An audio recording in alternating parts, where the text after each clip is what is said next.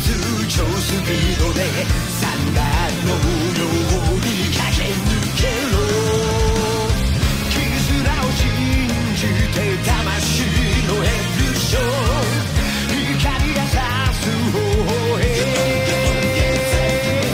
さあ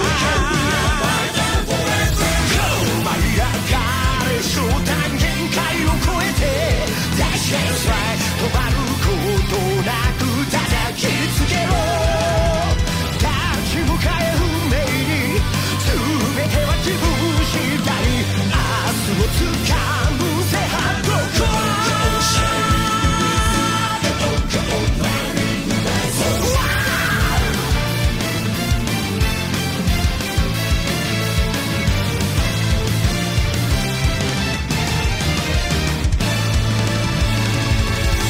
揺れる大地に舞い熱くけ高く咲くまとえほらをヘイスをベイバー才は投げられた灼熱に吠えろフレームのように駆け上がれ終わりなきバトル魂のレボリューション全てを塗り替えて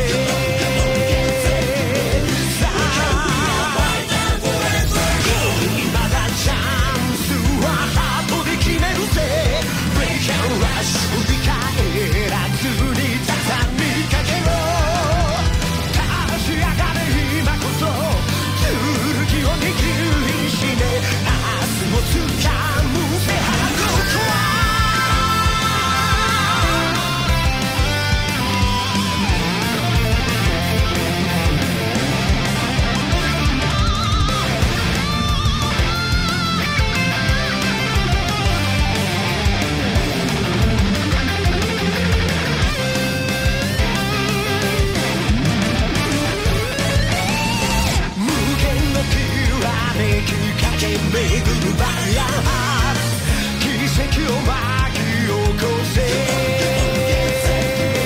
さあ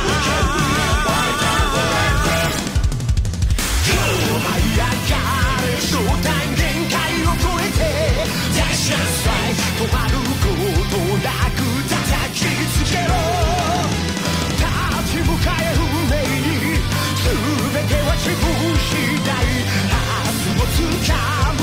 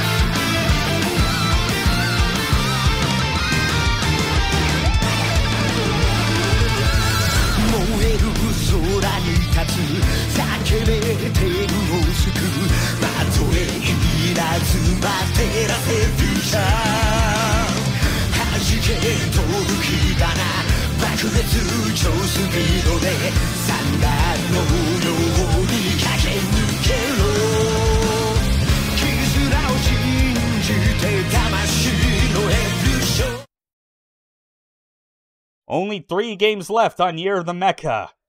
And we're back to a 2D game. Oh, we sure are. We're playing Hardcore Mecha today, or at least Yep. Arclight's playing it. Yep, that's right. Yeah, Nephilim's back as well. Glad to have you here after so long since Another Century's episode 3, the final. Yeah, which I went on vacation since then I came back, and I got really sick, and it sucked. Ooh. Anyways, I'm here now. Yep. Oh, yeah, this game.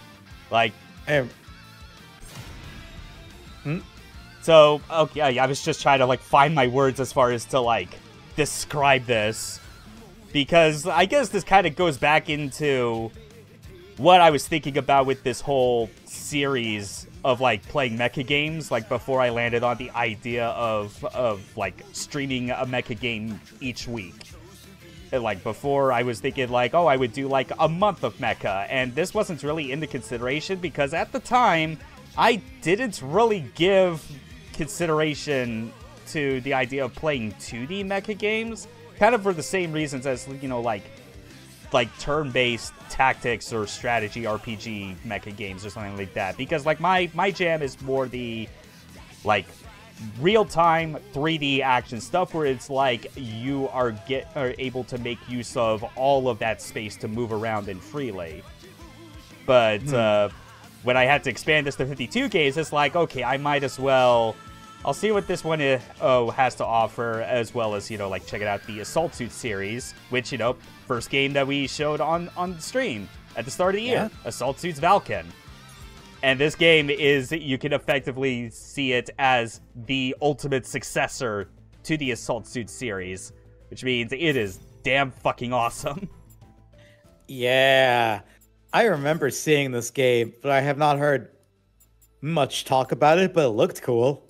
Yeah, it's like 2D sprite work with like the sprites and proportions being like very Super Robot Wars-esque.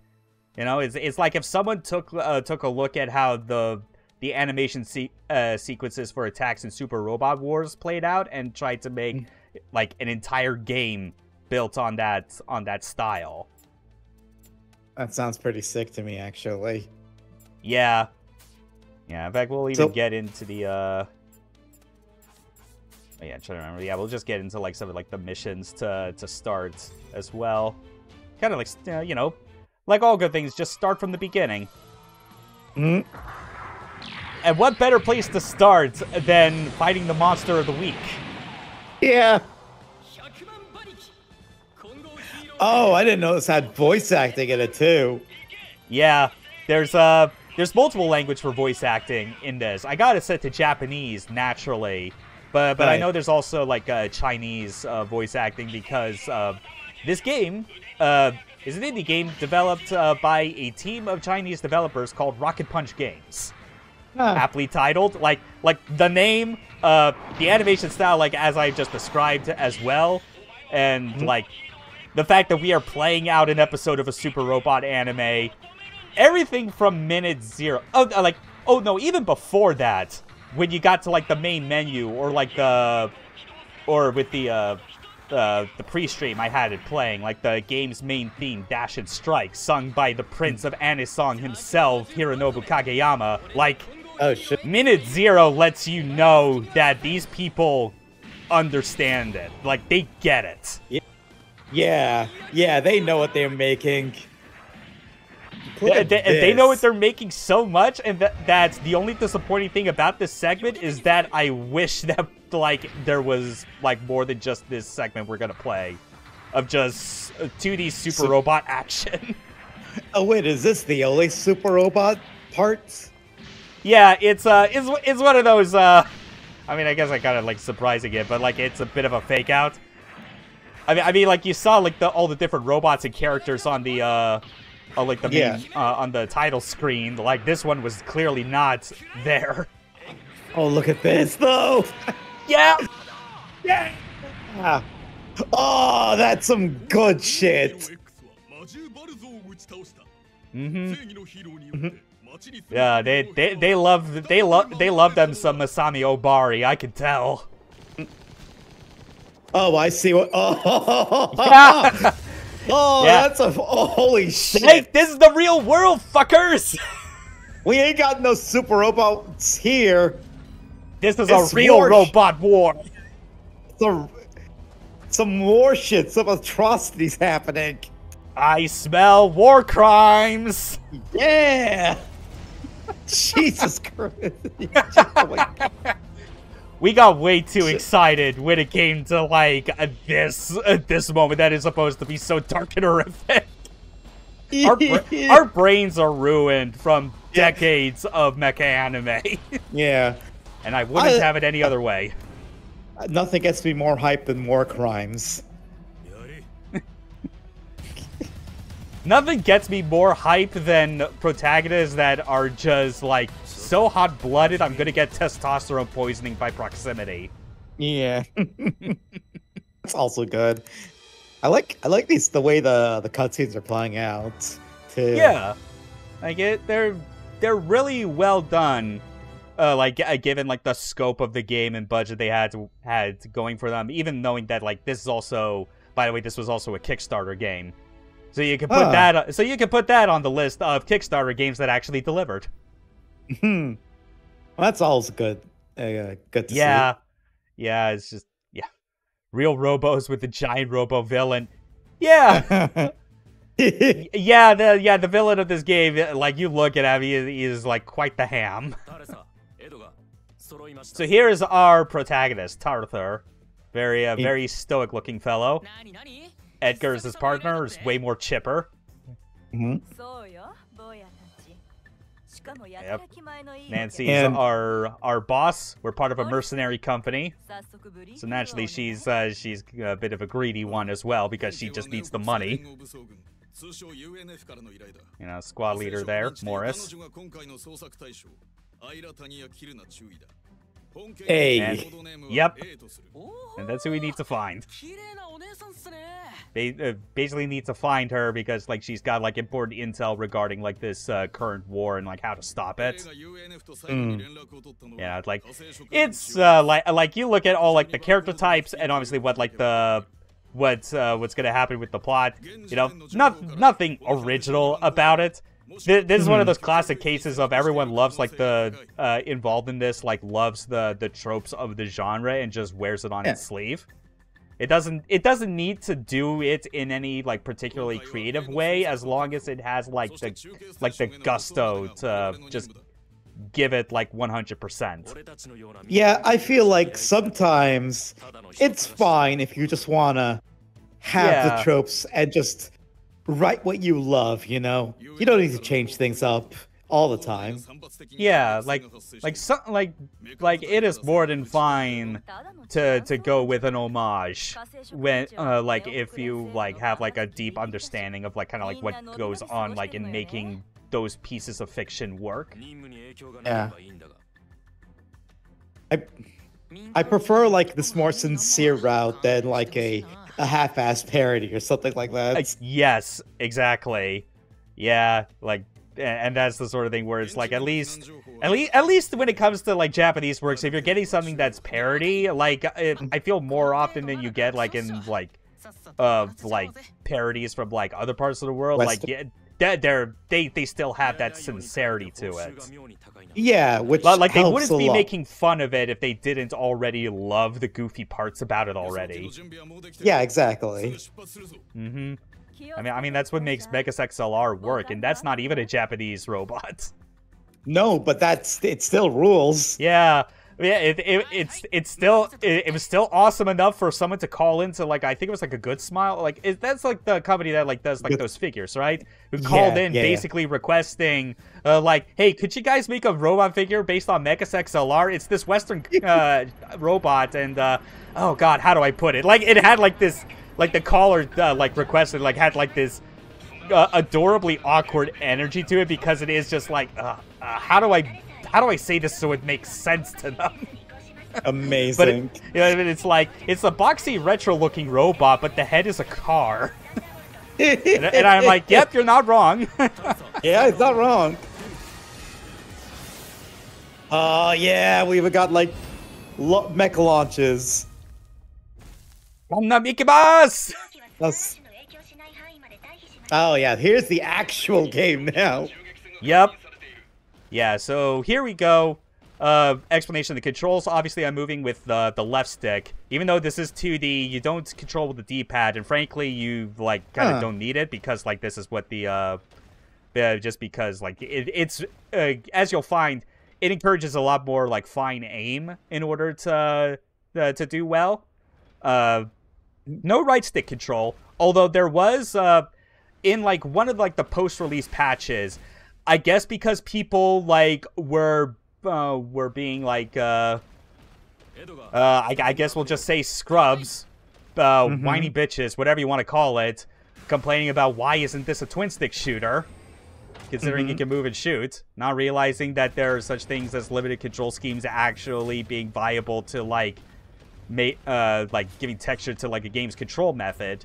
But yes, there is a mode, if you wanted to, you could make it so that the right stick controls where you aim and move, like, separately, but that's clearly not what this game was designed for. Yeah. Because this is what... Yeah. Yeah.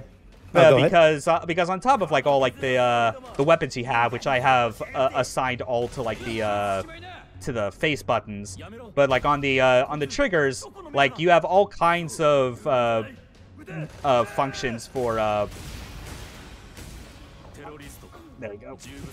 That was a bit overkill, just, like, jabbing my shield into that one dude, but it's whatever.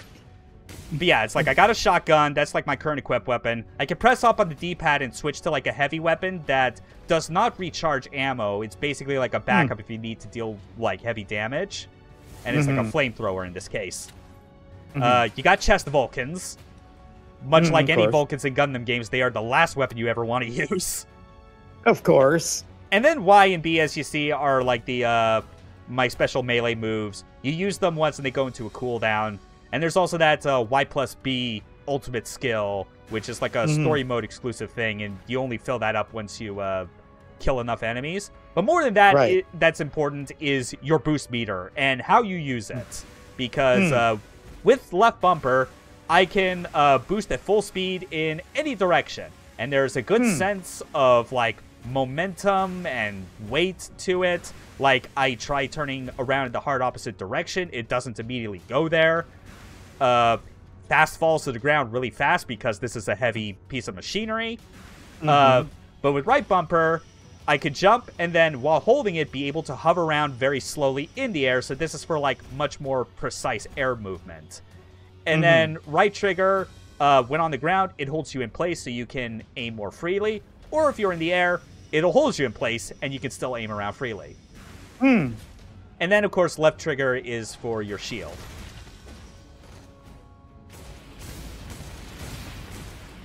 Yeah, obviously the Vulcans are best used on the grunts, as you would expect. It's fine. They're all, like, war crime people, so it's good. I mean, this is just what's coming to them. Yeah. Oh, I love it. Anti-infantry. I love it when you just have, like, goose trying to shoot a giant mech. Yeah, it never goes well. Like, you're trying to shoot it, and you're not using a bazooka. What is wrong with you? What are you trying to accomplish here? Yeah, it's real silly. Also, like, as you could, like, imagine with the with like the manual aiming and needing extra indicator to know, like, where your shots are gonna go, you've noticed that there's, like, those two red arrows, like, that are, like, kind of facing right in front, like. The big arrow that's for, like, your main weapon, which I have assigned to X, and the smaller diamond one that moves at, like, a different rate every time, that correlates with, like, the chest Vulcans. So, good attention to detail in making sure that, like, weapons that are, like, attached via hard points and not handheld, like, are treated differently in terms of aiming from each other. Yeah, that's a really nice detail. Right? Yeah. Again, these guys just get it. Yeah. That's just an AT field. Yeah, who knew my shield was able to do that? So, okay. Oh yeah, that's right. I gotta take care of the APCs and soldiers up front, because, like, that way, like, this dude can move forward. Die. And just shoot the grunts. They were probably gonna kill someone else when they ran away. It's for their own good. It was probably for the best. Nobody cares. Yeah. Of course, we can't just keep shooting APCs and, like, foot soldiers forever. No. No, we gotta fight actual mechs now. Yep. Yeah. Again, they're still giving us important tips. And yeah, that flamethrower is really good. As you might imagine, obviously with having played this game, that like I'm not going in it with a like a whole lot of. Oh wait, yeah, that's right. Oh yeah, that's right. You could also pick up like an extra weapon that like also doesn't refill ammo and has less, but like, hey, you get to swap between 3 weapons in your hand. How cool is that? Yeah, it's still cool. Yeah. Nothing wrong with having more weapons. Okay. Yeah, but yeah, as I was saying before, this is obviously not like a fresh new game. This is like my unit already upgraded. I've kind of invested in all the different like upgrade trees and whatnot, unlock the different weapons. And like, and all these missions as well, like as you go through them, you'll find that there are like sub-objectives that you can do that, like it's another thing to shoot for in addition to ranking, because obviously all these missions have ranking as well. I have not gotten S rank on all of them. Some of them are like quite a bit difficult to get that rank near the end. So what do you have to do to get like an S rank? Something. Primarily, it's well, I would say it's avoid taking damage, but the thing that extends from that, I would say, is don't use the healing stations, because every point of health that you recover with those stations essentially kind of boosts you down like a like your grade threshold essentially. Yeah, that's the idea. And like and I've been able to like manage that for like a good number of like the missions at the start, but it's yeah, but it's otherwise like pretty difficult. Like during the later ones where you're just getting hit from like all over the place. Also, that thing, like if I had shot that first instead of the unit in front of me, it would have fallen and crushed him. So yeah, environment interactions. That's also in this. That's really neat. Yeah, and there you go. Second objective complete.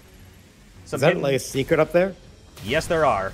Yeah, this like it's like this is like that is like very appreciated to the point where I almost kind of consider it a miracle, since it's like an indie mecha game, and I would think that they'd end up like in the same pitfalls that like most like I'd say bigger budget mecha games from the past have kind of fallen into, where they don't really put much stock into like the level and mission design beyond just elimination. Yeah. But here it's like, okay, we got things where there's some environment interactions, there are sub-objectives, there are hidden locations that if you, like, brush up against the wall, you'll find that there's, like, a hidden cavern or something like that. Right. Like, they add more to it than... Like, they just add more to the game. Yeah, definitely. Yeah, it's a very, like, appreciated, like, feature. It's the sort of thing where, like, I just think about this, and especially how it's been...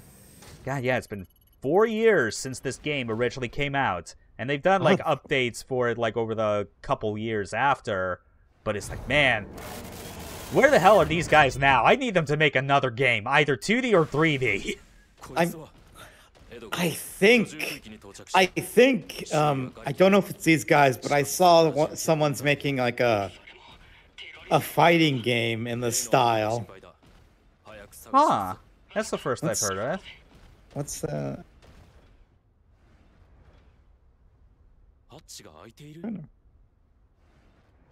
yeah, it's the sort of thing where like I've checked the Rocket Punch Games website, and like there's not been updates on it or any news about that they're working on another game since then. I mean, considering the name that they went with, I would not be surprised if it was the sort of thing where they only did it because, like, they just wanted to, like, make this their dream game and got lucky with Kickstarter and had to obviously make, like, a company name for it to be legit. Yeah, it might have been something like that. Oh, yeah. Oh, let's go. This is probably, like, one of my favorite aspects of this and that of this game, and that is the rival, who is, like, we made the joke from the prologue mission how it's like, this is not a super robot anime. This is the real world. But this motherfucker's fighting like he is in a super robot anime. Look at this dude. Oh my god, and he's a red robot, and you're a blue robot. Oh yeah. Yo, this track though, this music. Yeah. And like he's using a standard issue like grunt. Like he's not even using like the crazy ass custom unit that he gets later on. Yeah. Oh, but he's still going toe to toe with you. It's not the robots that decide whether something's real or giant robot. Yeah, whether it's real or super, it all comes down to the person. Yeah. You're so right, Sumi.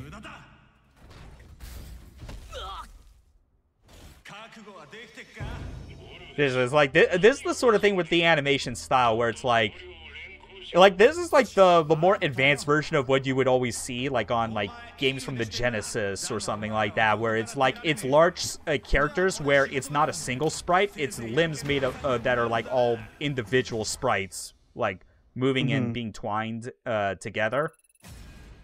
Yeah. And this is a thing where it's like this is clearly like such a more advanced version of that, because it's obviously not just we just made like a boss that is all made of spheres.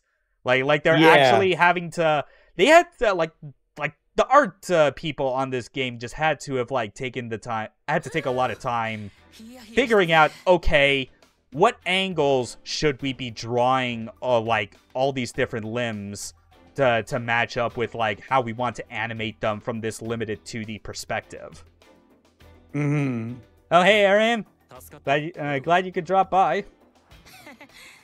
Hello. Oh, briefly, I was like looking up what that fighting game I was thinking of.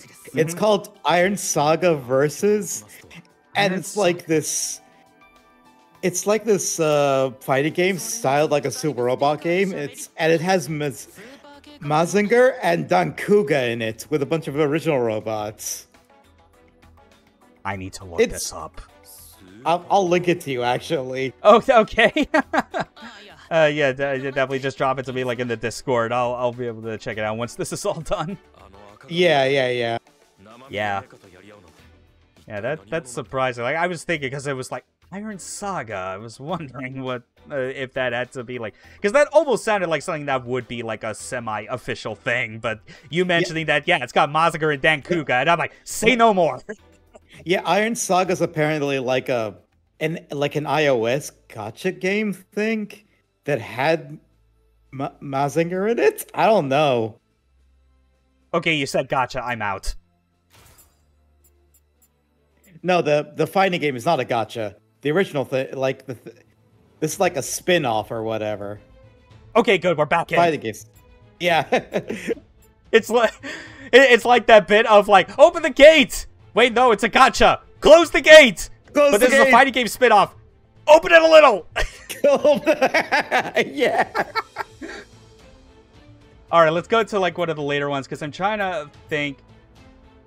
Forget if it's 4.1 or 4.2 that has it, because like this game like has all kinds of different bosses to it. Obviously, we fought from the first one, Shadowy Wasteland, the one that had like the just the hot-blooded asshole who had a red-colored mech and was fighting us hand to hand. But there's ones where like one of these two, I believe, has a boss it's a group of 3 that's like a Doranjo type of setup, and they all have their own units, and they're a triple combiner. Oh, that's sick. Yeah, the problem is I can't remember if it's in Raid or Siege of Orcus. That's the problem.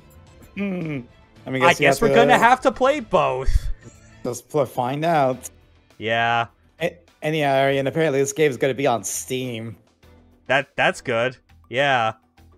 Yeah, and I'm hoping with like what the because obviously I'll have to look up the details of it like once the stream is done, because if I run anything else on this computer besides OBS and Discord, things are going to get scuffed. But that's fair. I'll definitely look it up, and hopefully I'll be surprised by like what they're showing with mechanics and be like, yeah, it's a fighting game, but hopefully like the mecha part of it shines through the most in mechanics, you know, like how Techromancer did. Yeah. The thrill of when a robot transforms. Edgar is a very cultured person. He gets it. He knows. Yeah, that's too real style. Like seriously. Like, oh my god. Like, this is the sort of thing where, like Like there are conversations about mecha that come up that I could just smell from a mile away how bullshit they are. And, like, the ones that don't come up as bullshit is if, like, someone understands immediately that there is a distinction between super type and real type. Like, if that's what they decide to lead their conversation in with, then, like, that's how you know you're in good hands. Yeah, that's but if you've got some asshole, like, trying to put up, like, a fucking mecha alignment chart, or, like, or positing if Evangelion is just a show that happens to have mecha, dump their ass immediately. Uh-huh. And Aaron, yes, I remember the old Power Rangers fighting game. I also remember Ivan Ooze was super broken in that game. Oh, you're talking about Battle for the Grid? The Marvel-like game? Yeah. Oh.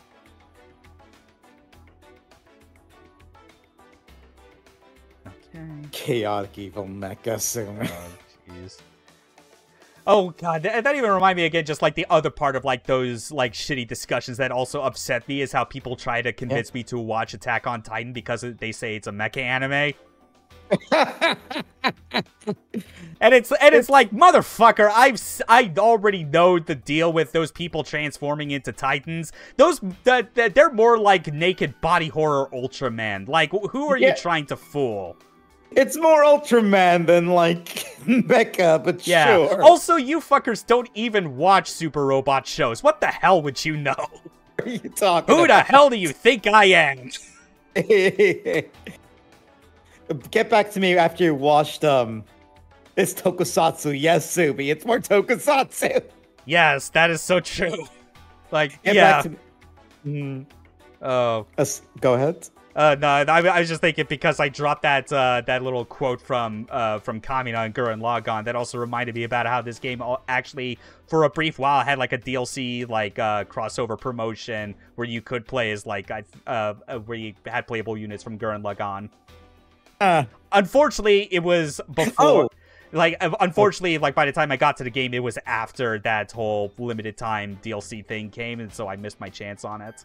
Damn, that's right. I remember this game had like Gurren Lagann DLC in it. Holy shit!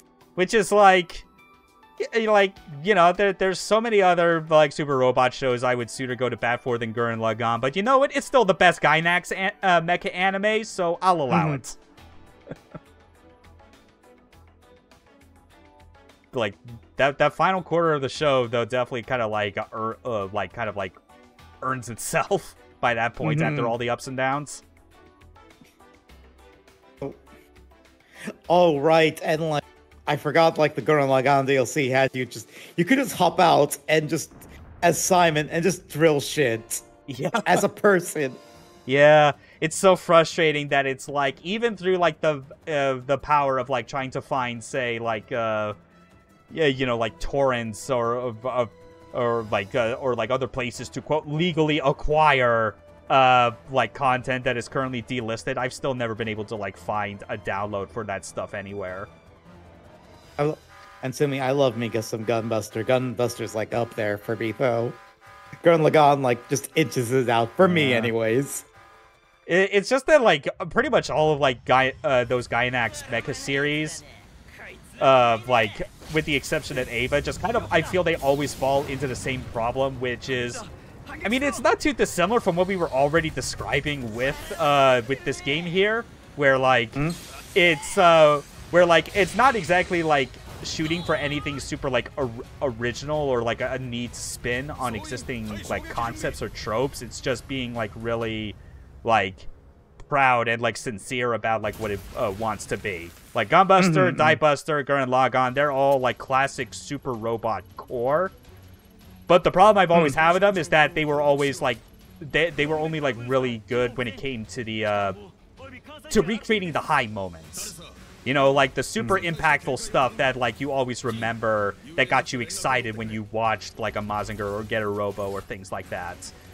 And when it came to like the more like trying to do the more human moments that are like kind of downtime, I found it was always like really hit or miss.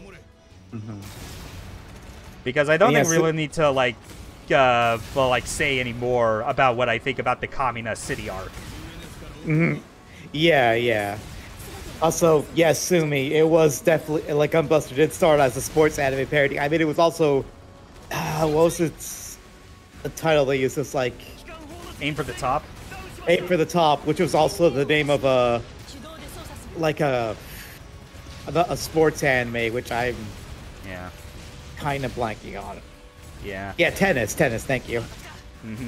Yeah, but also even in the case of Gunbuster, I think the main thing for me as well, like even if it is celebratory of it, is that like it also runs into the OVA problem of it's like they only have so many episodes to do cool shit, and like so few of them ever like make like any stories in them that feel as rich as like the kind of stuff that was airing on TV at the time. You know, like you only had 6 episodes to work with. Like good luck trying to cram like a season's worth of character arcs and like motivations and development in there. Yeah.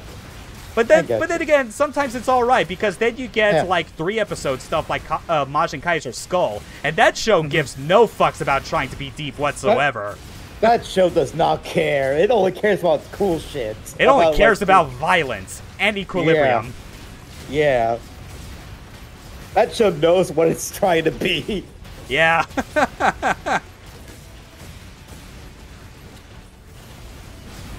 All right. Was it Ultraman or something like that in Godzilla once, or is that? I don't know, actually. Would not be surprised if there was like a crossover.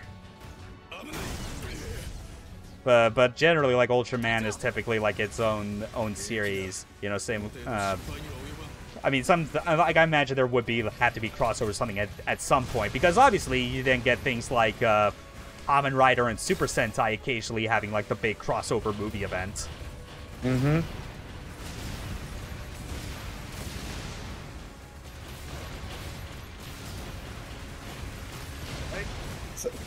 So wait, are you defending anything in this mission currently, or is it just kill everything? Just kill everything until you can proceed through the level. Right. Yeah.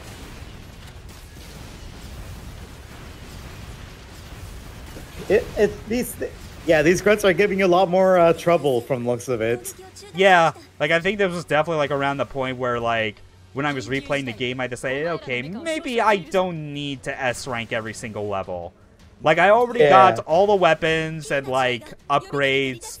I got Tarthur at his max level, which is 20. Like there's not much more I need. Aaron, I think Godzilla. I don't remember Godzilla like crossovering in a Super Robot Wars game, but it was probably in the Gacha game. Godzilla was probably in the Gacha SRW game. Yeah, freaking Cross Omega or whatever it's called, or D something like that. It feels weird with like Super Robot Wars. Just kind of realizing that some of like the more bizarre, I get that they're obviously like the MO lately has been to like try and lean into like some of like the more like weirder like scenarios, like the gacha having things like Asuka piloting Shin Getter Robo 1. Yeah. Or I think even a crossover event that was before it, which I was surprised that like I didn't know about, and it kind of made me upset that again people only seem to recognize these events happening when it involved Evangelion, because there was a similar event in that mobile game where it was like, you know, a pilot from a different series piloting a different robot, and I guess the first one they went with was, let's have Amuro Ray pilot Mazinger Z. And I'm like, that makes sense. Yeah, I get that. I remember like that gacha game, or what Double D also had like Getter Noir, which I never heard of until then. Oh yeah, that's like, oh yeah, this is getting dicey.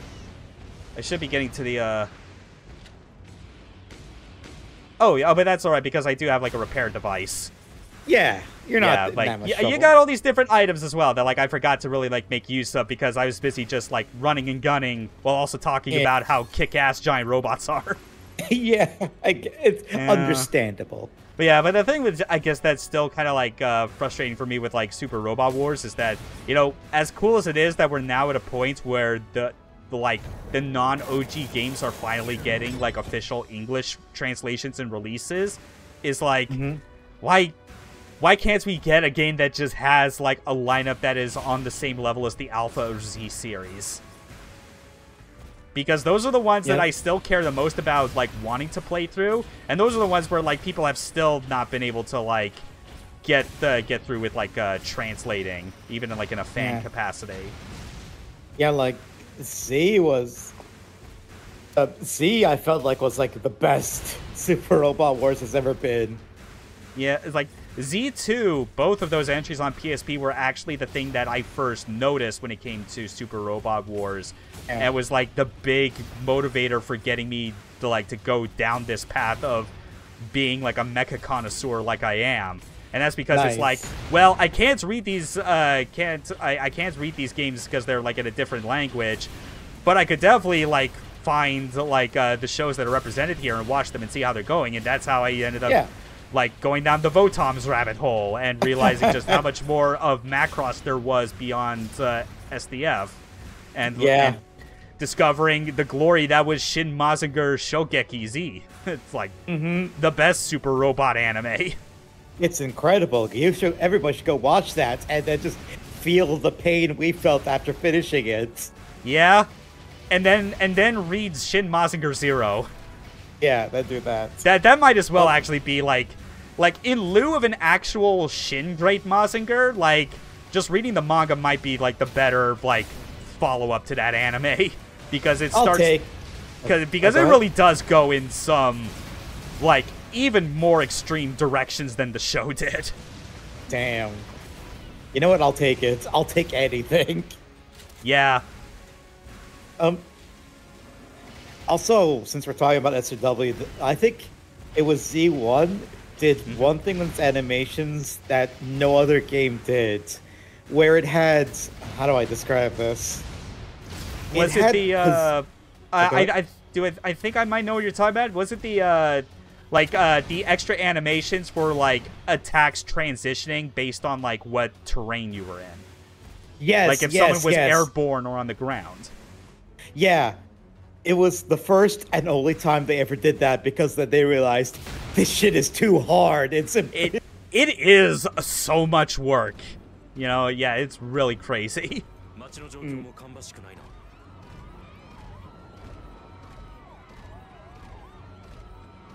But you did get like the big O if you're up against like a flying enemy. You just like use the hook to bring them into its punch. Yeah, that shit is so good. Yeah, just a little reprieve during that section to kind of show the civilians evacuating. You know, stuff that. Hey, you know, just because there are grunt soldiers at the beginning that we could the game that we were shooting, you know, like doesn't mean that was the end of it. There's obviously people that we gotta save. Right. Yep. There's still some more stuff happening. Well, we gotta get that trope checklist for the genre ticked off. Does cross off more items. Yeah.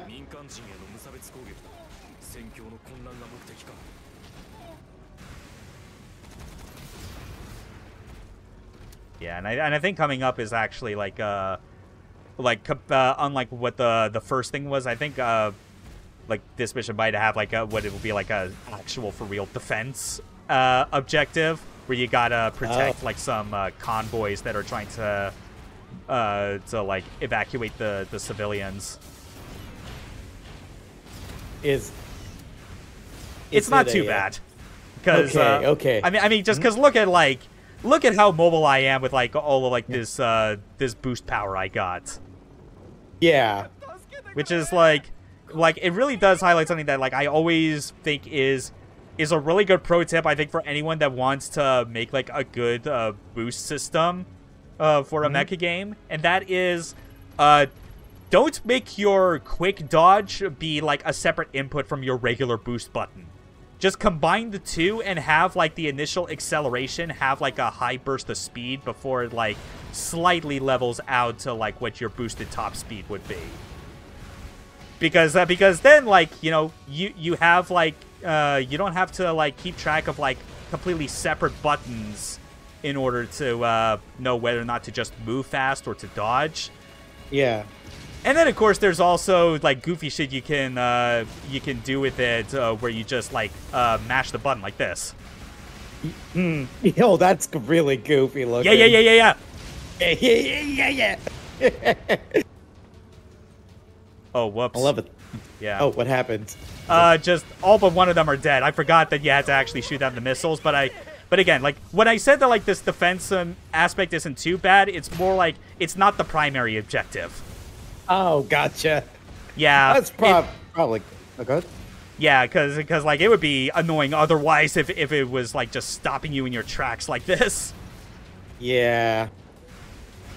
Well, at least one is still alive. Yeah. Again, Vulcans like this are... Oh, you probably need to use repair kits. Yeah.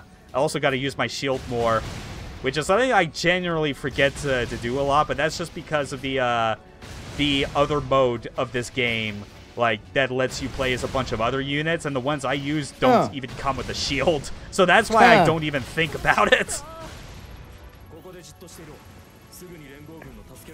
Oh, you can just make cover? Yeah. Yeah, you got collapsible cover, smart missiles, turrets. Again, it's like I keep forgetting to use these because it's like, again, like in the side mode of this game, you don't get any items beyond the repair kits. So it's genuinely been a while since I have played the actual campaign for any reason. In fact, let's just do this, show off like our ultimate skill. Yeah. Oh, is that like a shoulder blade? Yeah. Yep. Kind of a waste on just two, but I could just keep doing this. It's fine. Yeah, it's fine. Also known as a window shutter, Sumi. God damn it.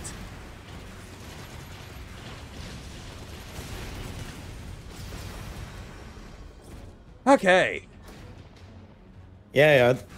Those enemies hurt. They do, yeah. See how much more. Okay, we got a repair station. That's good. Yeah, I just want to get to the end of this and like, and hopefully like confirm whether or not. Hands off them. Oh, the confirm like if the boss is in this level or not. Yeah, but again, I just knew from like memory that this was like the like 4-1 or 4-2 was the one that has like the boss I wanted to show because like you need to see the combiner in action. I need to see it. I need to know. You gotta get that gatai in your system. Yeah. Yeah.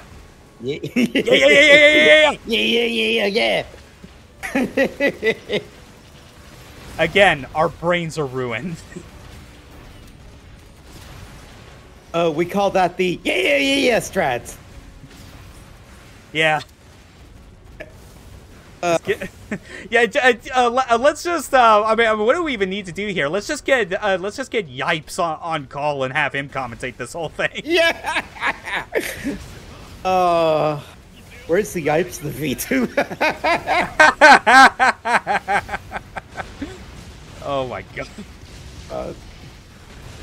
God, I just think it's like how is it still, or maybe it happened at this point. I forget. I haven't paid attention to this particular aspect of Street Fighter 6, but how is there still not been like an IFC like Yipes commentary commentator mode for that game? I don't know. I feel like that's a missed opportunity. I think you need a Yipes like DLC or something at this point. Yeah, like at some point, because I think people already realize, okay, in terms of like meaningful information these commentators can give, it's like it's already so limited. Yeah, that it'll get tiring having to hear the same thing over and over. That if you'd rather hear something more often than not, why not just listen to Yipes go on like just spouting his usual nonsense? Yeah. Like, I would buy a Yipes DLC if they just said... I would buy a Yipes DLC for any game. Yeah. Okay, you know, I think at this point, that's the boss. So this wasn't the one I was wanting to show. So I guess we're showing the one immediately after. If we can get to it. Yeah. Oh, it's like, oh no, what a shame. I have to show more of this game. Yipes DLC. No, yeah, we're talking about Yipes. Yeah, the Yikes DLC. The FGC commentator. Oh. The Yikes DLC is like, that's all the DLC prices now. I was about to say the Yikes DLC is that it's just Gutex on commentary. Oh yeah, that is big yikes actually. He's gonna tell you about all his anti-vax opinions. Oh. Sorry about that. God. In another timeline where this in-game commentator feature was more of a thing, we would have actually had like our Gutex and Micross Excellent Adventures commentary pack. Yeah. Oh, we absolutely would have if it was still a thing. Yeah. But now it's like Micross and who's the other guy? Jan? I just know that they were like playing Street Fighter 6 in one of the betas, and I saw them playing that, and it felt like an episode of Excellent Adventures again, but just, you know, with Gutex replaced by someone presumably better. Yeah. It was the same routine of just like, like obviously Micross, he knows he can talk to talk the theory about it all, but he's always just going to just get clowned on by like whatever he's playing against. Yeah, it's great. And that's where it's fun. I'm glad at least Micross is having a better time. At least he's doing better now. He is, for sure. Dude was not feeling what he was doing at that point and needed to step away from it. Totally understandable thing. Mm-hmm. Yeah. Oh yeah, and there's a little girl that one of the main characters befriends. You gotta have that. You know something terrible's gonna happen. Oh yeah. This is a real robot. You think good things happen to people? I mean, sometimes they do. I mean, look at Macross. Good things happen with the power of music. That's true. Yeah. That's true. Not every show is Gundam or other real robot shows. Yeah.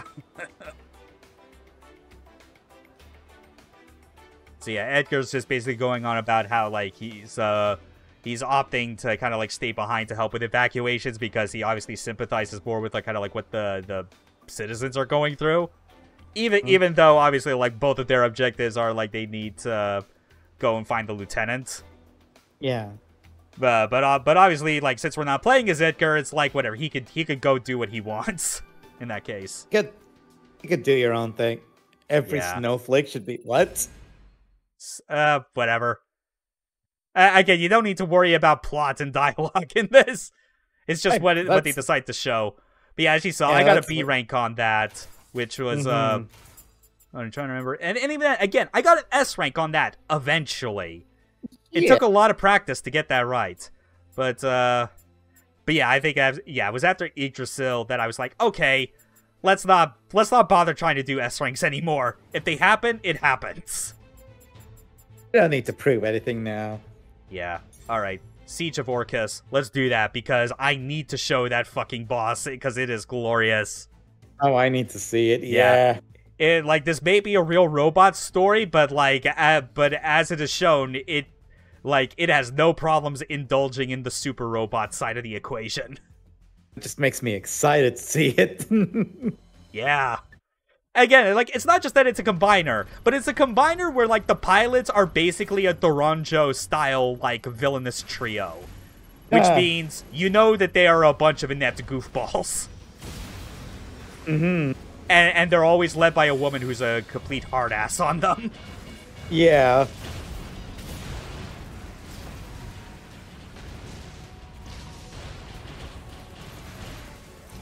Okay. Are there difficulty options in this game, or is it just... Yeah, there's like I believe like there's like a hard mode as well as easy. But like I got it set to just normal by default since that's what I played it on.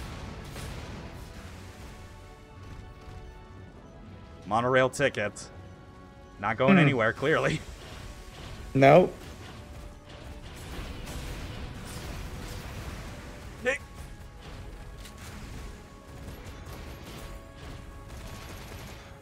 Yeah, get to work, turret. All right. I think I might actually just try, like, speeding through the level a bit more than I can instead of trying to get every piece of money and, like, hidden objective or whatever, because it's like I've already cleared that stuff elsewhere. It's fine. So does it, like, okay, yeah, Sumi brings up a good point. Does it have a lady, a thin, tall guy, and a fat, short one? Yeah, although I think the thin, tall guy and fat, short one is not, like, exactly the same, like, in terms of, like, the general proportions, but yeah, the lady is the leader. Absolutely. And the two of them definitely still kind of fulfill that route of just being, like, the lackeys. I mean, when you think about it, Team Rocket in Pokemon, it literally is, like, that series, Doranjo. Yeah.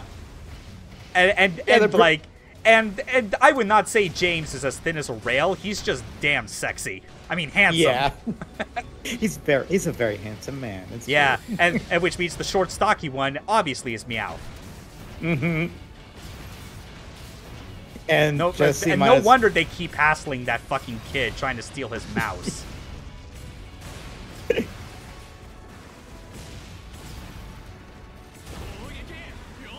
Oh yeah. More defense. Nice.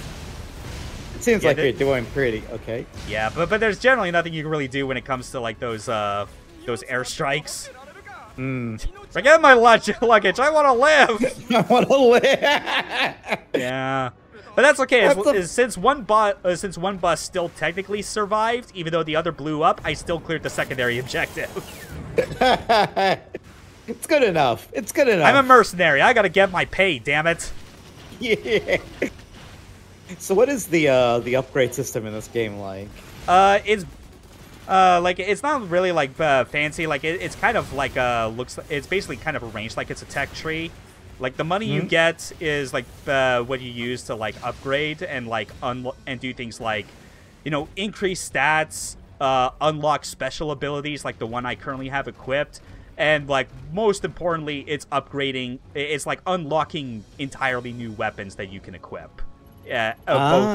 Both the, like, the default one, like I got here, which I forgot isn't the shotgun, it's actually just the beam rifle.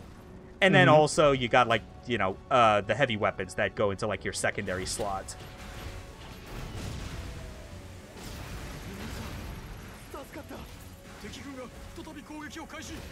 So just like more things to play around with, at least. Yeah. The only thing that's like disappointing about that is that like there's nothing in the way of being able to like play as units other than this one. Which is like really a damn shame, because again, like the side mode of this game lets you play as so many different units besides this. You can even play as because I think this is called the Thunderbolt. Like you can play as like different like variations or models of the Thunderbolt that aren't even, you can't even have anything like them in this like in this single player. Oh wow. Yeah, like stuff that has like a lot more specialization to it. I'm surprised they don't let you play around with them in the story modes or something like that. I would not be surprised that the reason for why it's like that is because of how much like the cutscenes are like hinging on like this particular unit and its set of animations. Yeah, okay, that does make sense. That makes way more sense. Because one of the units that was the custom unit of the red-headed asshole that thinks he's a super robot pilot. That unit is unique when you play as it because it does not have the ability to hover. It just has jump, and I think like when you press left bumper to boost, it just goes into like a full sprint on the ground. Because the idea is that it is strictly like a melee unit. It plays super differently compared to this stuff. I see. I see. Yeah, and with some of the levels, especially the ones in like Chapter 5, where you actually are dealing with like you're up in the clouds and have bottomless pits. It's like yeah, I could see trying to play through that with like that with that red unit to be very difficult because you suddenly have to be timing your jumps now. Right. So this is more like we'll just have you play as the main unit because we designed it with that main unit in mind, and we want you to experience it this way, right? Exactly. Like, yeah, you could swap out weapons, but the thing with, like, handheld weapons is that, you know, like, that's easy to work around because the weapons themselves don't have, like, any sort of, like, animations or change in, like, their perspective the same way that, like, the arms and legs do. Yeah. So that makes, like, a lot more sense. But still, again, this is all the more reason why it gets back to how I wish that they would just, like, make another game like this or a 3D one, because more than anything, I want to see them try and do a game where it is, you know, like, their own Another Centuries episode. Just a bunch of different units, all with, like, their own, like, weapons and styles. That would be sick. I'm surprised they haven't done anything at this game, or maybe this is it. Yeah, because it's just been radio silence from Rocket Punch Games ever since, like, the last update they did. All right, here's a good opportunity for the ultimate attack. Yeah, this is a good one right here. Just fuck them all up. Yeah. Yeah, that'll solve the problem. But... Hell yeah. So we're just kind of lacking in good mecha indie games anyways. Yeah, it's just, like, mecha games in the indie space is something I really just do not rate very highly because so often it feels like it's like they struggle to either, like, get, like, the gameplay system to, like, be on the level of, like, some of the other greats that have existed in this genre for decades prior, or, like, or I think the more damning aspect is when kind of what we talked about what makes Rocket Punch the games, like, work on this so standout, is that so many of them just don't get it. Yeah. I forgot. Oh, gee. Oh, is this it? Oh, is it yep. Oh, there's the trio at last. Oh, let's go. Yeah. Yeah, but still, you gotta work to see that combination for just a bit longer, because as you imagine, these three units can still fight on their own independently. Oh, I see what you mean. Yeah, you gotta wait until they start combining. Yeah, you gotta make them work for it. Yeah.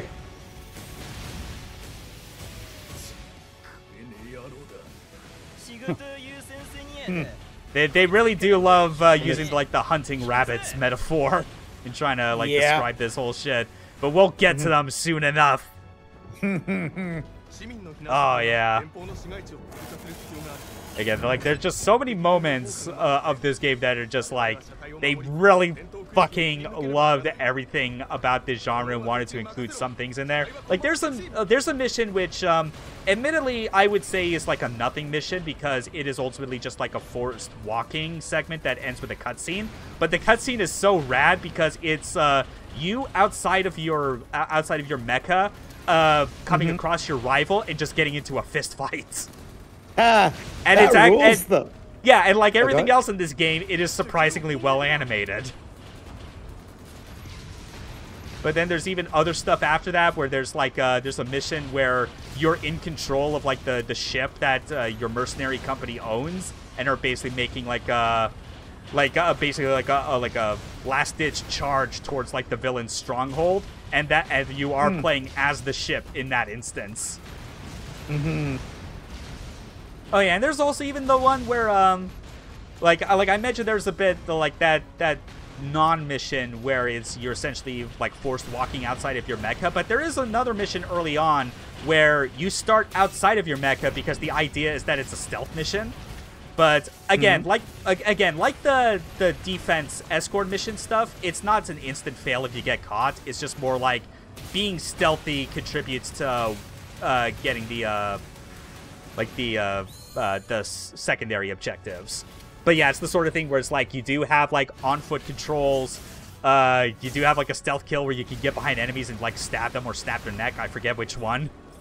And then there's even other moments where it is like, okay, there's a building you can't get into with your mecha. Get out and find a way to sneak in to open the door so you can get back into blowing things up in your robot. again, like they figure out like some good moments of variety, and all of it just kind of comes from ideas that would naturally come to someone if they watched a bunch of mecha anime, and we're like, okay, what sort of stuff has been done in these shows? And like, what can we do to make those playable? Yeah, it's like you said, they get it. They know what makes this shit cool, and that's they're putting in their game. And it's like, it's the sort of thing where I feel it also could have been very easy in this instance, where like presentation and aesthetically, like they would have like gotten it, but it still would have been very easy for like the gameplay to just like miss the mark in terms of like getting that feel. Yeah. Because again, like there's a lot of mecha games like that are like made by like smaller indie devs that just like fuck up on both ends. Or if it's like, even if they claim to be like, oh yeah, they've watched like mecha anime and things like that, that I don't believe them that they've watched like enough to actually like, oh shit, I need to get out of here. Fuck. Oh yeah, you need to heal. You need to heal. So, oh, do you have any health on you? No. Oh, you don't have any recovery. Oh shit. Oh fuck. I'm sure it's fine. Oh, it's not fine. I think there's still like a checkpoint. We could continue from here. Yeah, this wasn't too far actually. Yeah, so even fine. Look at that. Like when you pause, you get like a vague map of the level you're in, and obviously at the end of it, once you finish going to the right, is where the boss is. So like speaking of like games that just kind of missed the mark, that reminds me of a game called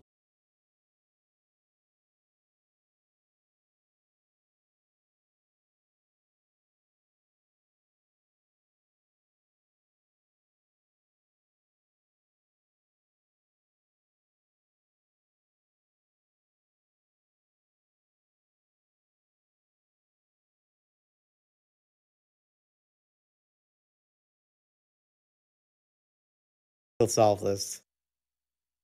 And we're back, hopefully. We're back. I have no idea like how that happened. It didn't even give you like a pop-up saying that like OBS crashed for some reason. It just like closed itself automatically. Okay, but I think we're good. We're back. Now version 33. No, I'm still on 29.1.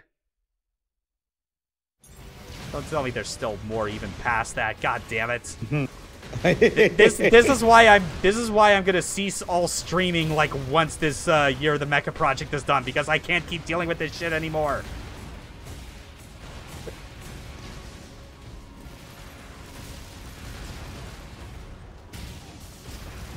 Okay.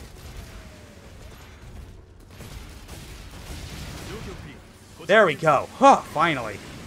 Nice. Oh well. Yeah, that's just gonna be like another VOD that's gonna need to be stitched together after this.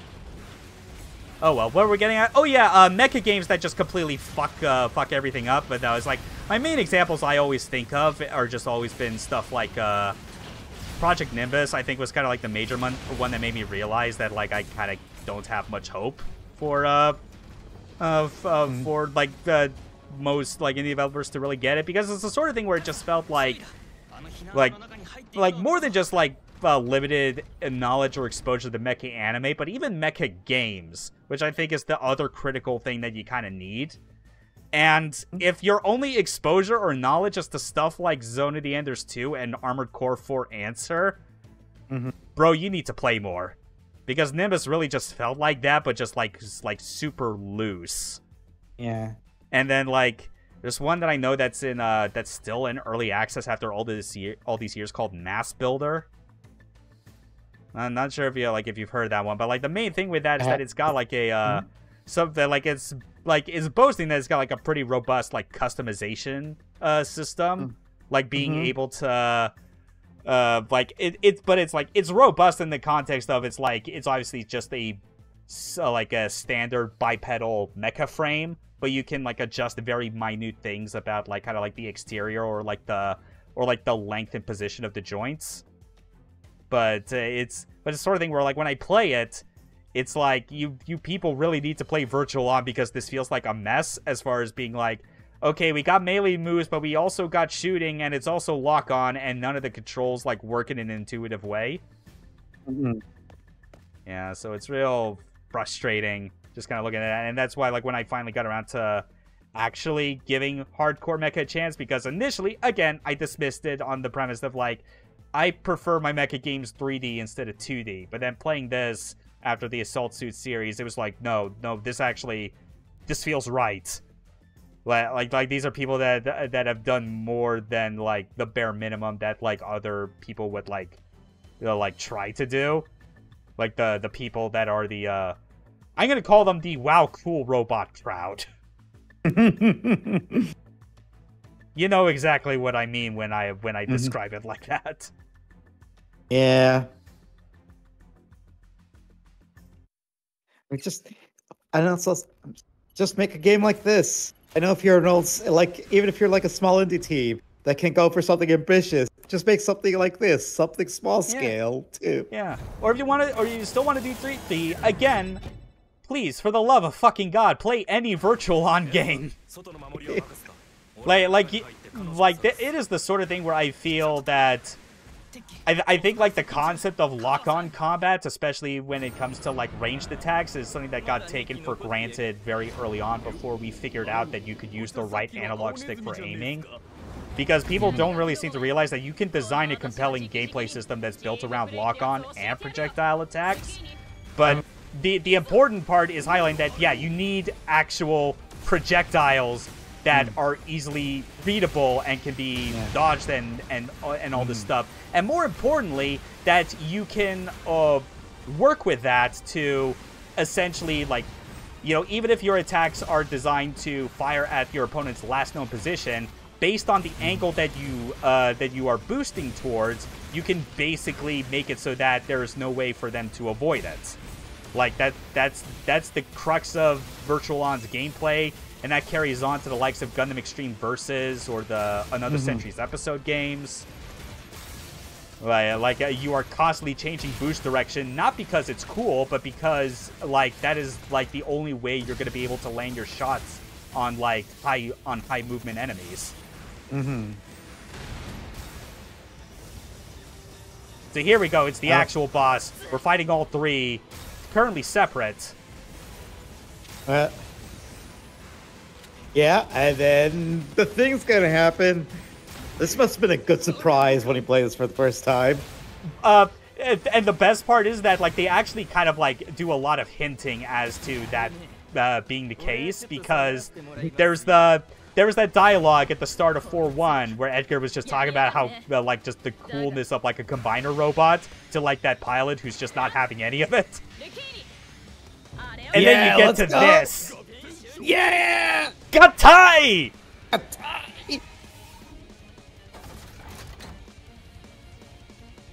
Oh, Aquarion! Oh, yes, cool. Kimochi! They're gonna combine? Yeah. They're gonna combine? Did they just combine? Oh, please. It just means there's fewer targets. That was cool. That was worth it. Yes, I knew you'd love it. I do like me a good combiner. Again, just like one of, like, the few high points of Gurren Lagann that I always think about a lot is, again, like, the first time Lagann and Gurren, like, combine into one. like both the crude way it happens, where Gurren just grabs the head and just like forcibly, like, just fixes it to the top, like, not in an elegant way. But also when Liron is just, like, everyone is, like, not impressed by the idea. Even though everyone knows that there's, like, obvious innuendo with the idea of, oh my god, they're gonna combine! Combine! Yeah! And he's the effeminate gay one of the group, and he's nonplussed by it. Yeah, it's great. It's like moments like that where I was like, man, I definitely wish, like the down moments of Gurren Lagann just had, like, more stuff like that. Holy shit, look at that beam. Yeah! Look at that attack! Laying, like, fucking 24 mines or some shit in a row. You're fighting a super robot enemy. This is not a real robot enemy anymore. Yeah. And even like the funny thing is that a lot of these bosses you do end up fighting in the side mode, and like some of these attacks that are just happening in such quick succession don't even like occur there normally, or at least like not as severe. Like mostly it's that punch where it's just leaving the trail of mines. I've never really like seen it like get to that point. But yeah, as you can imagine, it's obviously just I'm still taking a lot of damage either way due to the fact that that I'm trying to talk and play this at the same time. Oh god, oh yeah, don't die, you got this, you can do this, Oh, yeah, you got it, there you go. It's all because you suck at piloting, bro! That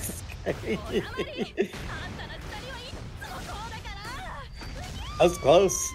And that's it for the cool combiner robots. Yep. What a kick-ass video game.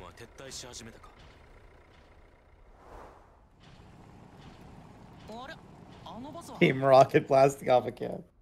Yep. Also, Lady Pink and her two cronies from Gunstar Heroes.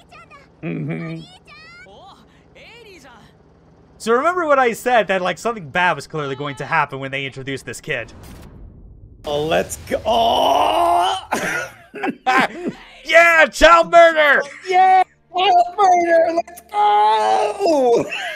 This stream is going to be used as evidence against us in our trial.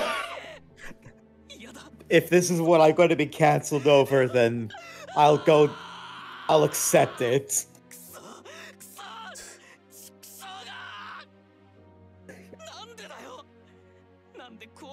This game wants us to feel like sad over this, and we're getting hype over child murder. Yeah, it's just like pull out the paper, get a pen, another one off the list, another trope. Work down the list. And like the comic relief guy gets serious now. Yeah, he just gets broken by the whole ordeal.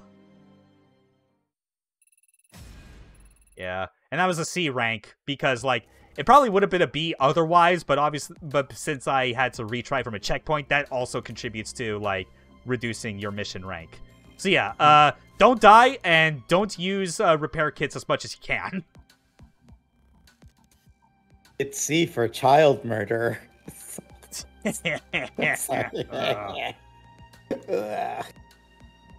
When Neelix gets serious, no Voyager's gonna get real. Boy, ain't that the truth. So I feel like we could like show another mission if we want to, but I mean we already like went through 3, and I've been talking about the side mode that this game has for a while now, and naturally I feel I need to show it because anytime I've gone back to this game, that has been what I have always gone to replay. Like that is the that you could say is definitely like the post game for Hardcore Mecha. I'd be interested in seeing it if you want to show it off. Definitely, because yeah, it's a weight-based survival mode. Oh, is that what it is? Huh.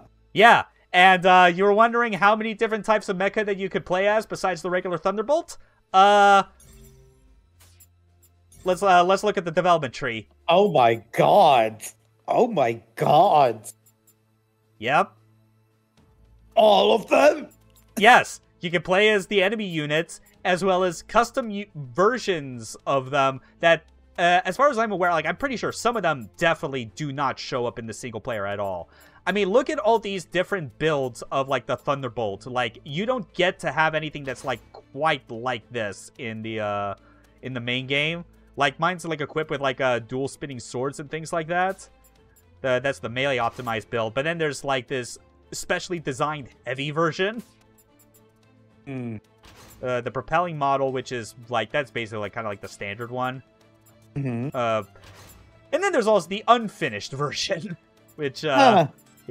And the thing is that you're basically incentivized to put some amount of upgrade points into all of them because like the only way to say unlock like later versions of the Thunderbolt is that you first have to put money into upgrading one of the categories And you can see in the top right corner, like, it'll show you the icons of other units further down the tree, as well as, like, the stat that you need to upgrade in order to unlock that particular version. Mm-hmm. So I could go in with, like, my default, which is the Thunderbolt melee optimized build, which has, like, some really good melee options, and I have it equipped with an energy shotgun that recharges itself very, very fast. Nice. But we've been talking about, like, our rival character who eventually gets his custom unit that we never got to show it in the story. Yeah. This is the one. Oh, shit, let's go. Look at that boy. Yeah. So we're gonna go with that. And going with how unique it is that you cannot equip separate weapons. It has a built-in cannon in its arm, and otherwise just has a bunch of melee skills.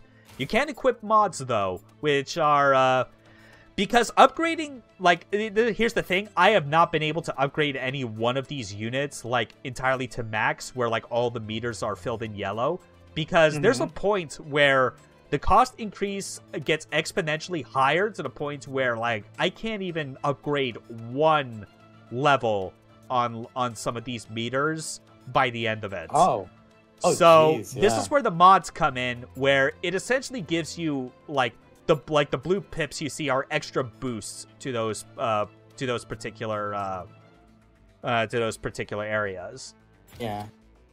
So naturally, with this being a melee unit, why not give a bit more to melee power, cooldown, and HP? Because obviously, with this being a melee unit, cooldown is still an important thing to take into consideration with your skills. Yeah, and there's the advanced melee mod, as you'd imagine. Obviously, you got to put that into here. Like, ammo capacity and hover ability are essentially the two things that are grayed out, because obviously this unit does not have that capability. And so it is, visible peoples are weird, but I kind of like this more than... Yeah, sorry, go ahead. Yeah, it's just a one-of-a-kind looking unit compared to everything that we've got on this list. Yeah. Yeah. And there's, you can also sell mods and weapons that you get, because, like, basically, when you go through the game, like, you'll get random drops for, like, different weapons. I basically got it at this point where, like, any of, like, the purple rarity weapons I save, and everything else I recycle immediately. But yeah, you can see there's a whole bunch of different weapons as well that, again, are way more varied than what you have to use as the Thunderbolt in the story mode. Like, this is the shotgun I have, as you can see. It's really powerful. Stuff like experimental beam cannon, special grenade launchers, like a special shotgun that looks like it came out of Mass Effect. Yeah. That's a Mass Effect shotgun. Yeah, it's that signature curve along the front of the barrel that is so distinct. Yeah.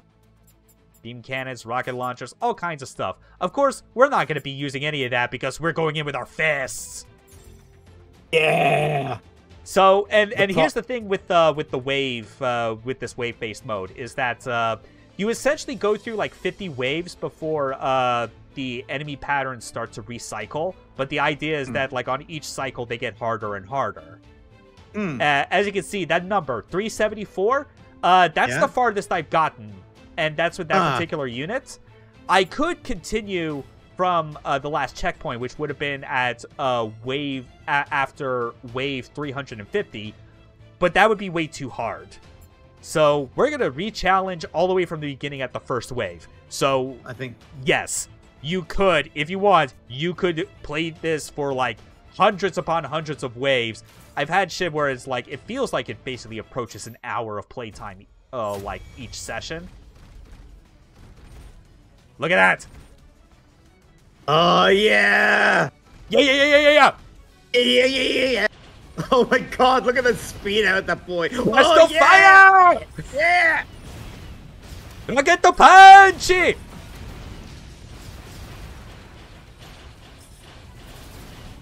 Oh, you just, oh yeah, that's right. I should mention. Koshiroku beam. Oh, this is just a stupid robot. This is just Mazinger, who's piloted by an asshole. Yeah, it's evil Mazinger. So, Tetsuya? Nah, Tetsuya at least had a reason for being kind of a shithead. Yeah. He was basically Asuka before Asuka came along to become like the poster child for a hot-blooded pilot with like insecurity issues. Because that's effectively what it was. It is. It is absolutely. He wanted Kenzo to see him as his son and not Koji. Yeah. But it's like, no, dumbass, that is immature, and because of that, your foster father's dead. Rip Kenzo. That magnificent mustache. Great, now I got the great Mazinger theme stuck in my head again. Dash, dash, dun, Dun, dun, dun, dun, dun, dash, dash. dash, dun, dun. It's a good theme. It's really good. It's so good, and it took me so long to realize after all this time that, like, Impact's theme from Mystical Ninja Story Goemon is very much a send-up to Orewa Great Mazinger. Yeah. It even ends the same way. It has the chorus where there's, like, the backing vocals from children. Because obviously, Mazinger is a hero beloved by all ages. And even the whole da-dash, dash is just all dun, dun, dun, da, dun. Yeah. It's also sung by the same singer. Yeah. God. Not even, like, over a year's gone by, and I still miss the King of Anisong. Yeah, I've been listening to him again, and it's like, yeah, this man's still got bangers. He's got a fucking vocal range, and I miss him already. Yeah, at least Jam Project is continuing on, like, to keep his legacy. Yeah, because that's how it started. He was the original founder, because he wanted to fucking bring back some, like, fire to anime opening themes, like just anime music in general. And he was right to do so. Yeah. God, I just love this punchy boy. Look at him go. Yeah. Oh. That said, though, it is very difficult to avoid damage when you're doing this naturally. Yeah. Because guy gets up so close to everybody. Yeah, like, it is still ultimately, like, a gameplay system where, like, it clearly puts more value on, like, on ranged attacks and, like, having to manually aim. Yeah. But this is a fun unit to play as if you just want to, like, blow off some steam. Yeah. Sometimes that's all you want.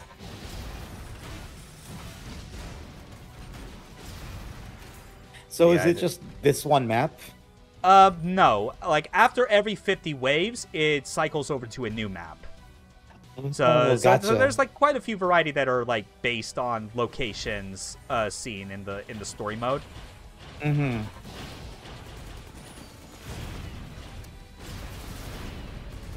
Yeah, I think at this point, if I want to keep it safe, I definitely just gotta, like, make more use of my photonic beam.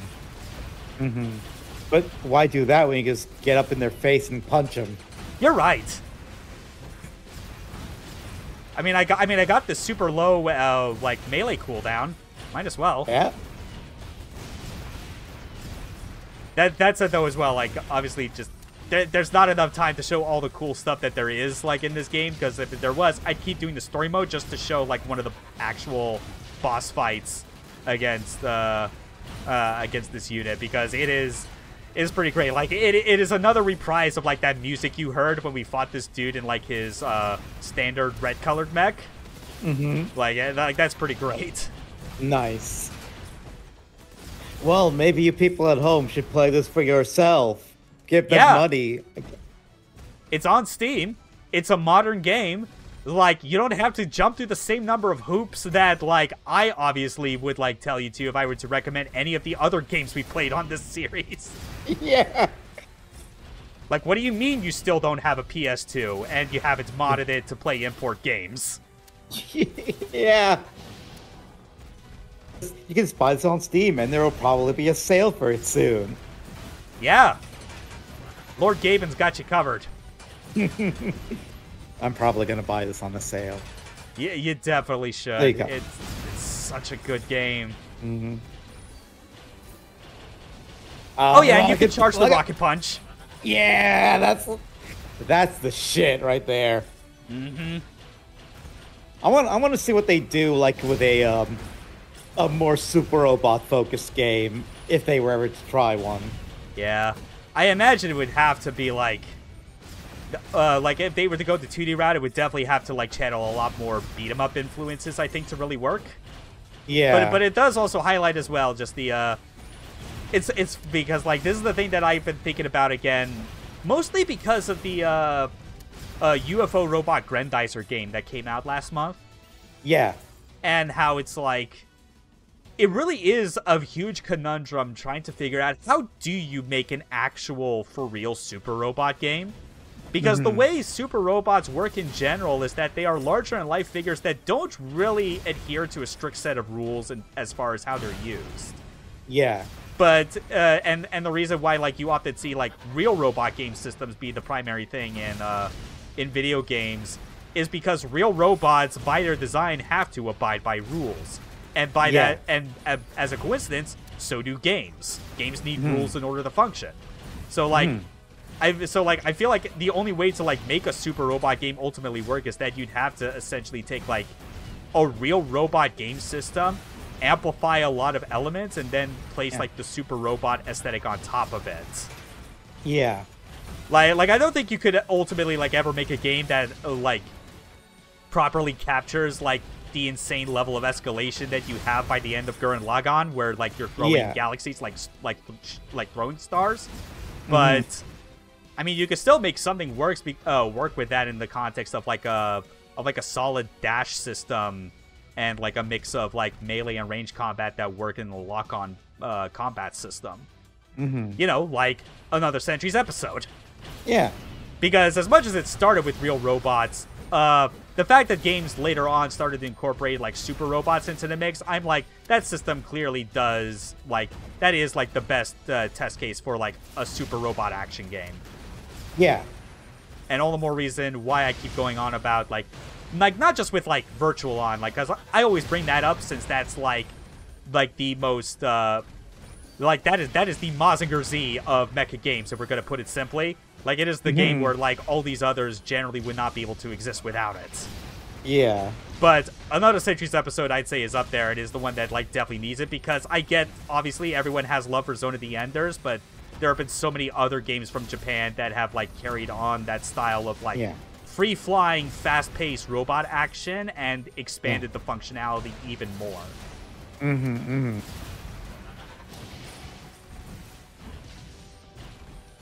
Got it. It's funny you mentioned that. I think once I get to, like, once I finish, like, the boss of this wave, I'm actually gonna, like, drop out of here just because, like, the last thing I want to show is, like, my preferred unit and just show kind of how powerful it is, or more specifically, show what it looks like as an actual challenge when it's going up against units that are scaled up in difficulty to match Wave 350. I think that's fair. Yeah, let's go see what... But first, I gotta recycle some shit. Oh boy, yeah. This is like the biggest downside I'm going to say about the about this mode is the results screen. Because like, listen, if you've done sessions like I have where you start from round 1 and go all the way to 350 plus, there's a lot of like boxes that you pick up that you have to open individually. Because they really did not expect the idea that someone would possibly routinely want to play through 300 plus rounds of this shit in a row. The Borealis special, I guess. I mean, it's a blue-colored mecha. Blue and white and gray. That's generally my go-to color scheme. The glowy bits, I would generally have them be more like lightish red, but whatever, that's a minor detail. But yeah, as you can see, there's my beam shotgun, my mods. There's so much to the, and I guess just to show, like, yeah, I can't really upgrade any of these right now because I only have 30k. And some of these are like, ammo capacity and range power and HP are the only ones I've gotten to max thus far. But melee power, like, motherfucker, at this point, you're, like, having to cough up, like, 1 million plus in credits. The money scale on these upgrades gets ludicrous. Mm-hmm. Yeah, you mentioned that. So we're gonna deploy, gonna use continue, which drops us off at after wave 350. I do kind of wish that the game would like give you the option of choosing from any of the checkpoints, but I don't know. I guess all the more reason why I wish these guys could like make a follow-up to this, because then they could also do a more refined version of the simulation mode. Because it's like, yeah, I want to say this wasn't even like in the game originally at launch. Like I think it used to just be the like just the story mode. But anyway, like here's the melee optimized build. Oh, that's cool. That little spinny thing is cool as hell. Yep. And this shotgun's pretty good. Unfortunately, I take a lot of damage from a single hit. Oh, yeah. So you're kind of a glass cannon. Yeah. But obviously, if I were to start at the very beginning, then it would be like, oh, this is so OP. Like, it's a good way to build off steam. Like, that's the reason, more than anything, I tend to start at the beginning. Because pretty much at the end of, like, every 5 waves, I think it is like, you're guaranteed to get a health restore kit. And when you have an overpowered unit at the start, just blasting through the first 100 waves, you pick up a lot of those. So by this point, you would generally have like, I don't know, maybe 50. Oof. Yeah. Yeah, you have like a whole bunch of health restore kits by now. Yeah. Not many sim points and not many and like no upgrades to get from that either. So that's Hardcore Mecha. There's also a multiplayer mode, but we're not playing that because we don't do multiplayer games on this server, on this stream. like I do not want to like complicate matters further as far as like trying to run a game online while also streaming at the same time. I think it's fair. Now to wait for the adverts to stop. Yeah, unfortunately that's kind of like the. Unfortunately, that's we're at the end of things, Selnar. But whatever, it's not too bad. You only missed 1 OBS crash. We seem to recover pretty fine, all things considered. Yeah. Could have been worse. Yeah. Man, it's like, this game, I think, like, if there was never going to be a sequel for it, then at the very least, I would wish that these would get, like a bonus representation in the Super Robot Wars game. They already got the proportions for it. They already got this theme song by Hironobu Kageyama. Like, this, I think, is, like, the real end goal. Like, we obviously talk about, like, whether, like, if someone like, is creating, like, a work of mecha fiction, game, like, animation or otherwise, and whether or not they get it or not. And I think the matter of if they get it or not is vindicated when you get to have this moment where you have, like, a legend, like, in Japan that, you know, has a big association with this genre. It's like with Pacific Rim, where, like, I was telling you about how, about the ending of Shin Mazinger Zero versus the Great General of Darkness. And, like, that's the one where it's, like, it's calling upon, like, basically the spirits of all other, like, mecha anime icons. And they also include Gypsy Danger.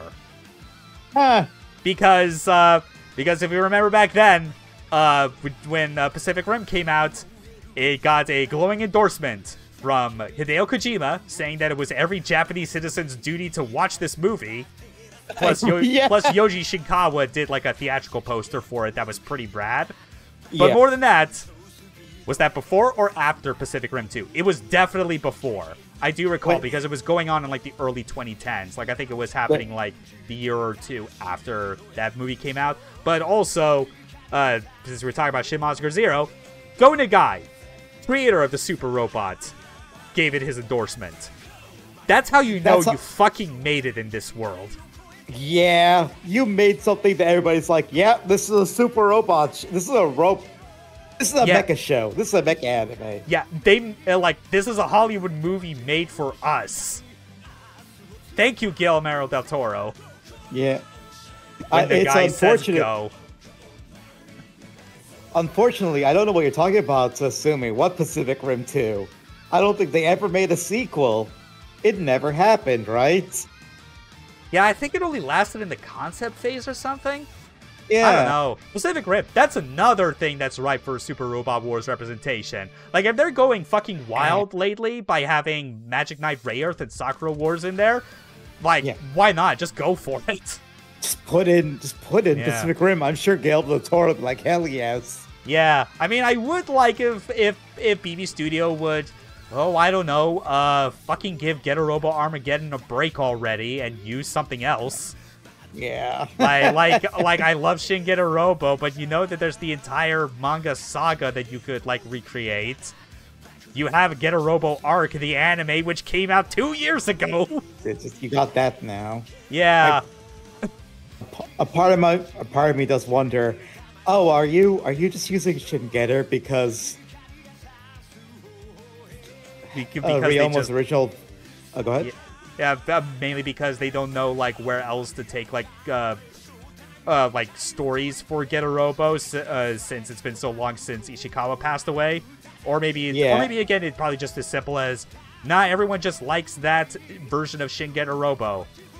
Well, I was also thinking that I think Ryomu's original voice actor from that, like, original TV show, I think he's retired now, maybe? Oh. I mean, even then... Yeah. I mean, even then, I don't think they really, like... I forget. I don't think they used his voice actor in Getter Robo Arc. I think they were still using, like, a lot of the voice actors that were established from Armageddon onward. I think so, yeah. Yeah, because Jin is still the same voice he has always been since Armageddon. Yeah. Yeah, I don't know. I can also use New Getter Robo. Yes, New Getter Robo deserves more. Also, Macross deserves to come back, goddammit. One day. We are already in the pre-production for, like, a new Macross series, and Delta has completely skipped out on any Super Robot Wars representation. This is a crime. One day it'll come back. One day, Super Robot Wars will be blessed with the culture again, but I don't know. At some point, I just keep wishing for Macross released from the shackles of Harmony Gold. You mean?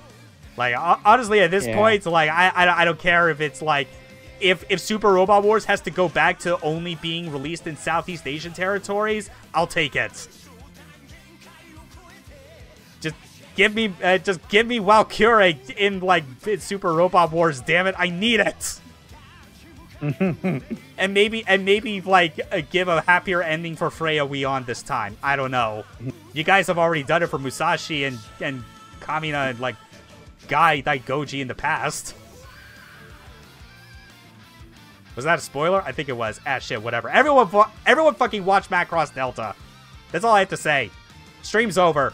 Next week is Daemon X Machina. Kaboom Dragoon's gonna be on it for the penultimate episode. Take care, everyone. Goodbye, everyone. Game over.